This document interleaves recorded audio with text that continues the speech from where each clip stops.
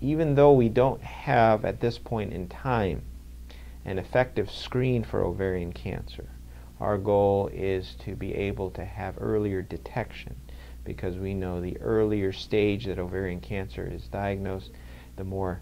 chance of a cure and long-standing remission.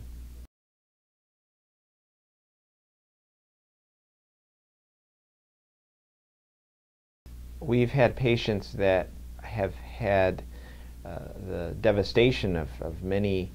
family members affected by breast and/or ovarian cancer, sometimes at a very young age, and they see what their family members have gone through, and if they know that they've tested positive for a mutation, they will seriously consider a prophylactic approach and surgical removal of both breasts or both ovaries and tubes, and possible hysterectomy. And using the robotic instrumentation, we can tackle these very difficult cases and still achieve the same recovery, because the big incision is no longer necessary. We remove the uterus, the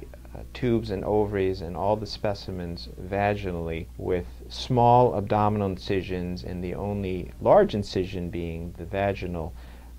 incision, which is very forgiving and quick to heal. We know we can restart or commence chemotherapy in half the time that we would normally have to wait for a large incision.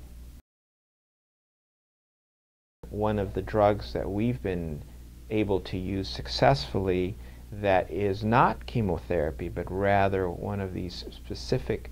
molecularly targeted agents, is the drug Avastin.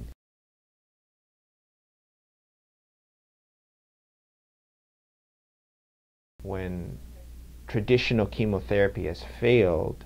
or perhaps traditional chemotherapy is not an option because of its toxicity,